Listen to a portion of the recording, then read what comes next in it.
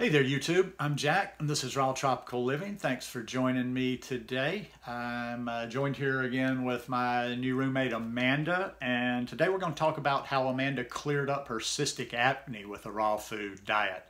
Guys, if you're not already subscribed to the channel, please go down and hit that subscribe button now. We're going to be doing more videos like that, and I've got lots of good information on here.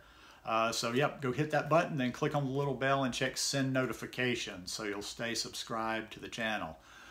Now, when I met you, Amanda, this was about, I guess it was about 2 years ago, a little over 2 years ago, and I had seen photos of you. Like you look a lot different than you do now. You seriously.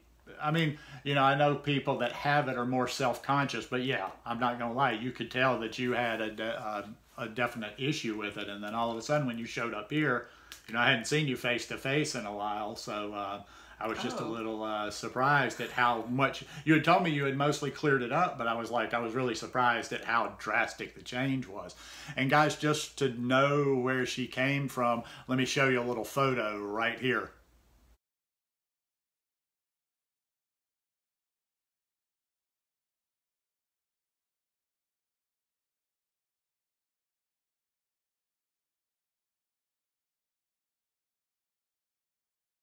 So you see how she was there. So Amanda, just kind of tell me a little background. How long had you dealt with that acne that was that bad?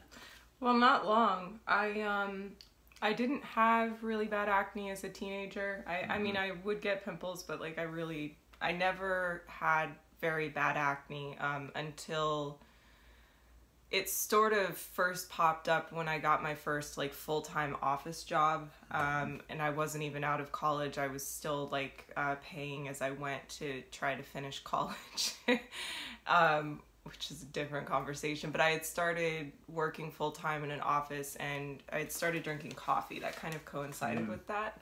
And around that time, I started getting more acne, like what seemed like maybe not normal for, I was maybe like 23, 24 at that point. Okay. And that, I think there were a series of events through that the things that they put me on, one of those wound up being antibiotics. I was on antibiotics for my acne for like a year around that age. So I think that has to do with the digestive issues and the Crohn's. And that kind of goes hand in hand with skin issues once you develop digestive issues. So I think later on, it pretty much went away. And then around 29 years old, I was in a situation that was really stressful at the time. And I was trying to get better control of my health. It was good, but I was doing some things because I like improving myself. So I was kind of like, okay, I want to level up somehow. And I went like fully raw in a very kind of aggressive way. Okay. I recommend for a lot of people who might have issues to maybe not do the overnight thing, maybe transition, see like what your skin might respond to. But I was really missing salt at that point, and there were a lot of foods that I was eating that kind of had that umami flavor because I was trying to not use any salt. Right. And some of those foods, I think, combined with my effort to be this kind of like pure raw vegan that was kind of ridiculous. I completely overhauled my skincare routine. Like everything changed all at once. And my face completely freaked out, and that was around when we met. Oh, okay. And just for a little clarity here, when this first started, had you become vegan yet? Yeah, I was vegan. Okay. I was already like 2 years before that or so. Okay. I had already gone vegan for like the Crohn's situation. So okay. The actual issue lasted of probably 7 or 8 months. Maybe a little longer than that, where it was like really, really bad before I started at least getting some relief. And then when it started going away, it wasn't like it went away overnight. It was a gradual process, very gradual.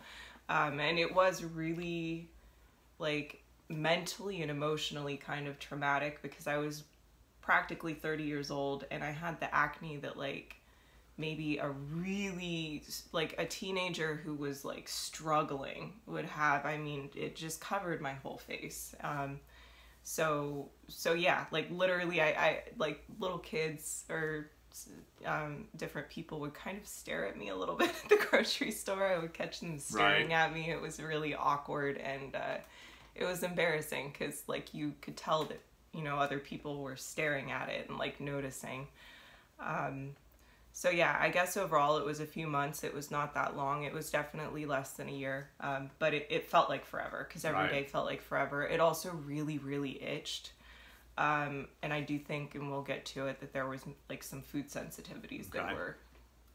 What was the point? Okay, you were dealing with it. What was the point? Do you remember a point or a certain thing you started to do where you start, like after you had gone raw, maybe too aggressively raw, where you started to see a change and it did start to work for you? I did an elimination diet. I saw a lot of doctors, and I was open to like whatever might actually help. So I want to be clear that this is just personal story, not a doctor myself or a nutritionist or anything, dermatologist, nothing. I don't even know that much science on this one. It's just more of my personal story, but I had seen a lot of doctors and most of what they recommended didn't help. There was one doctor and then one kind of holistic nutritionist that I consulted with virtually, that sort of the two things that they recommended combined seemed to Was that the work. first doctor that even mentioned diet when you were doing this? He didn't mention diet. So none of the doctors actually mentioned eating or food? Let me take that back. They did mention diet, but I wasn't eating any of the Right. things that they're like, so cut out dairy. And I'm like, I'm vegan. Right. So what are you going to do? They're like, cut out gluten. I'm like, I'm raw. So like, I'm not having that either. So they did, a lot of them, to their credit, did mention some diet stuff, but it was like chocolate, dairy, and like gluten kind of stuff, like things that I already wasn't having. The holistic nutritionist definitely focused on diet, and she put me on an elimination diet.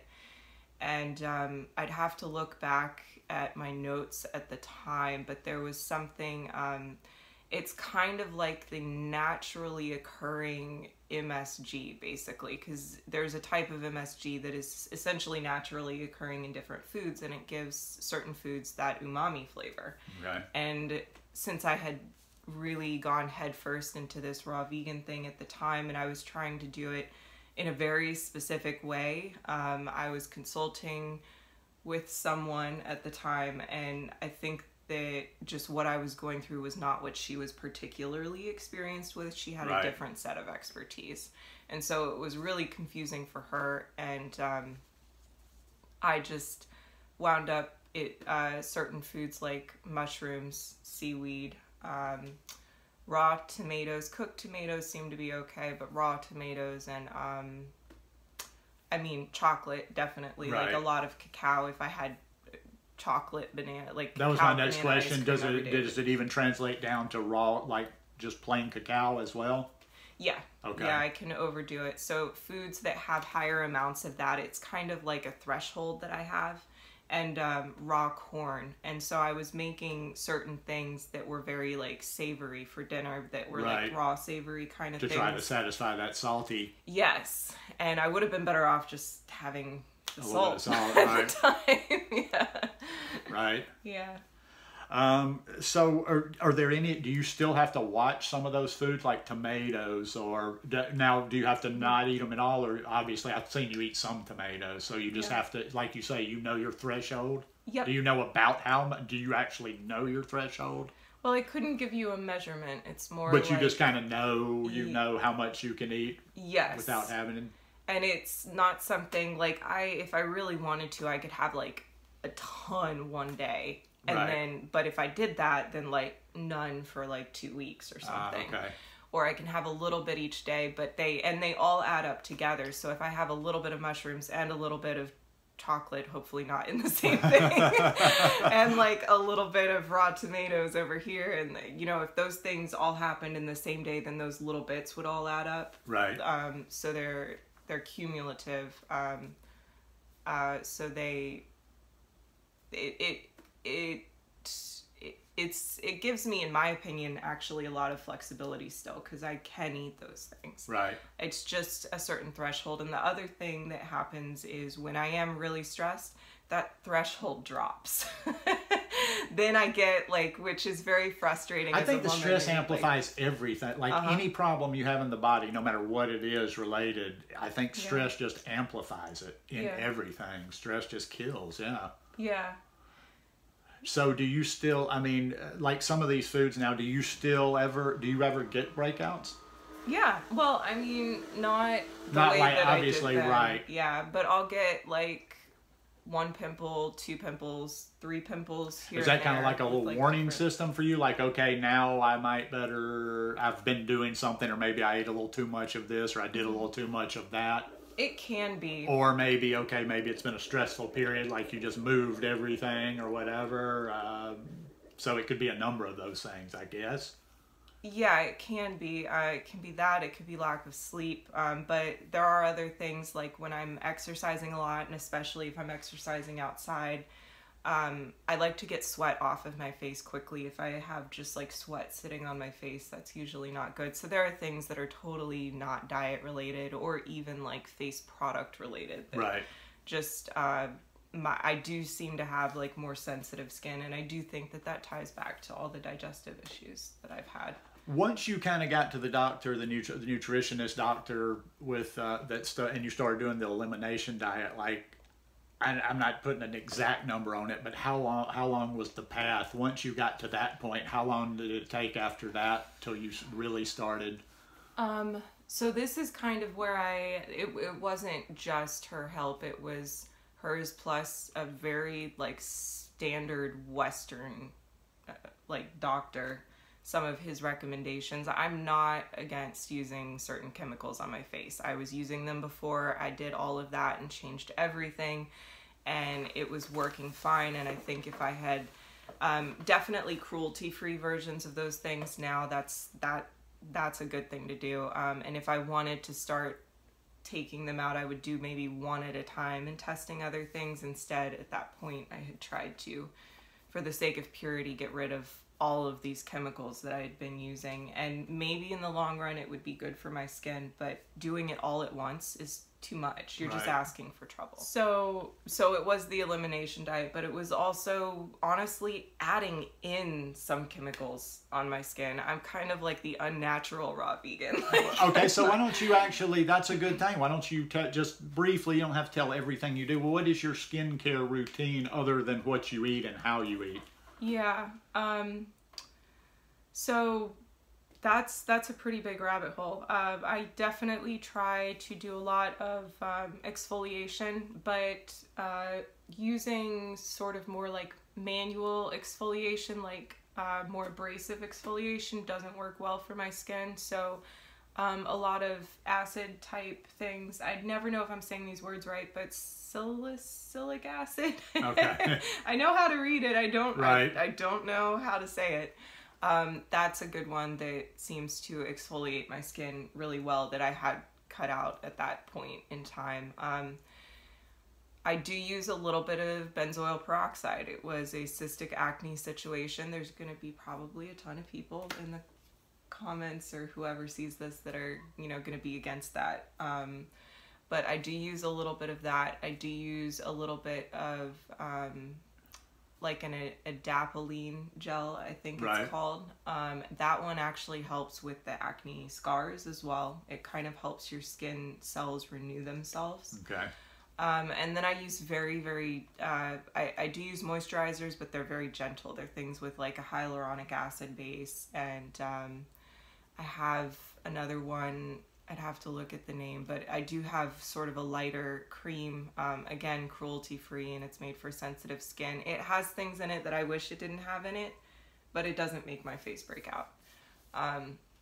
So the skincare routine is I would say pretty involved. Like, I have quite a few products that I just listed that are involved on any given day. But switching back to that and using cruelty-free options, because they are out there. Previously I was using Clinique, which is like a mixed bag. they might have stopped selling in China, but at the time they definitely were. So finding those cruelty-free versions and still being able to use the things that worked on my skin and just letting go of that like pursuit of purity kind of that wasn't really serving me helped a lot. Plus the elimination diet, that was really interesting because doing that brought me back off of raw foods. I had to do a lot of things like steamed vegetables, and I was allowed some quinoa. I even had to be careful with oats because she was saying that even if you get organic oats, that it's still fairly common for some pesticides to just get on them because they tend to be grown closer to other things that are not pesticide free. So that was sort of another element, was doing lots and lots of organic foods because it could be certain pesticides could kind of instigate that. And switching to distilled water, that I'm not sure if it's totally required. I don't think that it's a big issue, but at the point that I was at, part of the purpose of the elimination diet was to kind of flush out of my system the extra, again, naturally occurring, I'm not saying these foods are bad for you, I eat mushrooms now, but the extra naturally occurring MSG that had kind of built up at that point to cause such a breakout. And to a degree, with all of the food sensitivities, it was almost like a combination breakout plus allergic reaction kind of a thing, because it was just so itchy. It was so itchy. That's interesting. I don't think I've ever heard that aspect when I've heard women, mostly women. I mean, let's say it, it's mostly women, although I have seen some men that also deal with this, but I've heard that same thing. I mean, I haven't heard that before about it being itchy. Yeah, I think part of the reason that it was itchy probably was because at this point I was also frantically trying all of these new things, trying to get it to go away. And it could you think the itching could have come possibly from something you were using as much so as from just the acne? Totally. I had switched when I tried to be all like pure. I had tried to use, it was recommended to me, I don't recommend this, to use essentially tea tree oil and like a cloth to help clean my face. And then I know some other people who like different oils do really well on their face, and they're able to do things like that for anti-aging benefits and stuff, and that's freaking awesome, but it just doesn't work for my skin. The number one thing that you can do when you're looking for the right skincare solution is to make sure that the advice that you're taking applies to your unique situation, your unique skin. Because people have very different skin. So what works for one person, I have kind of combination skin. It tends, if anything, to be on more of the oily side. So definitely not dry skin. It's usually not lacking for moisture. Which I'm told is great for aging, but not so great for acne. So you get one or the other. Okay, to sum it up, just act like this. And once again, she's not a doctor. This is just from her personal experience. But if, say, a young woman in her late 20s, 30 years old, was having the same problem, what would your advice be? And I'm not like I say, I'm not saying eat this, do this, but just to give them a little encouragement that it can be done. What would you tell them? Yeah. So actually, something that I didn't get to look into at that time, and have since learned a little bit more about, around that age, your hormones can start shifting a little bit. So it can definitely be a hormonal situation. Get your hormones tested. Talk with a doctor who is knowledgeable on those things, especially on women's hormones, because there's all kinds of different things that can happen there. So that, I would say, definitely look into an elimination diet, because it's pretty likely, I'm not saying that it'll all get resolved through diet, but it's likely that that's contributing to it. So look into that, consult with some holistic nutritionist if you can. Definitely get your stress levels under control and get enough sleep, because that's not helping you if you're stressed. And the last one would be finding the right skincare for yourself. that is really hard. And that's would you say that's very individual for the whole, like, are you kind of a special case, in other words, or is it very individual for each person? I think that it's pretty individual. I would hesitate to recommend specific products to people for that reason.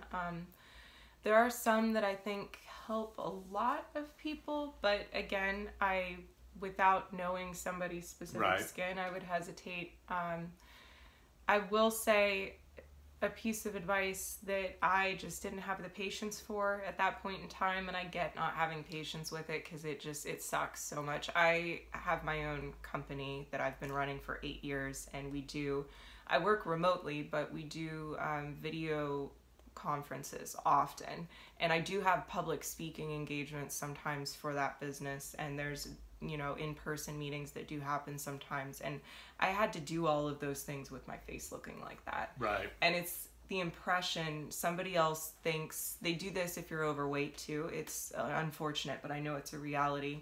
If people see you and you don't look like, based on their perception, like you're taking care of yourself, right, they kind of don't trust you as much with your job, like with what you're supposed to be doing. Because if you can't take care of yourself, how are you taking care of them as a client? How are you taking care of your business, your employees or contractors or whatever? Right. So it really does, I get not having patience about it. Like it really does kind of leak into every aspect of your life. But when you are trying new skincare products, be patient. You can't know which one is helping or causing an issue if you don't do them one at a time and then wait at least 2 weeks, if not 4 weeks, before trying something else. If it's working, great. If you want to add in something else, you just have to wait. It's almost like similar concept as the elimination diet. If you're using too many and mixing them up at one time, you don't. If something goes wrong, you don't know which one is causing that. So easier just to go step by step. Yeah, when you do an elimination diet, you get down to like the bare bones kind of situation. And for me, that was about 2 weeks or so that I did that before we started. What happens is you start testing foods as you try them back in. And those you have to give time. Those I found that I could do a little bit more rapidly. Like maybe I was pushing it, but a few days at least, sort of one at a time. That was grueling too, because elimination diets are just boring. Like they're not fun. They're really not fun. If people think that it's restrictive to be like vegan or raw vegan or whatever, try an elimination diet. It is very boring. Well, this was great. This opens up, like every time we have a conversation, I start thinking about others that we can have, because I'm already thinking like the gut biome, because it's affected, your skin as well as that part.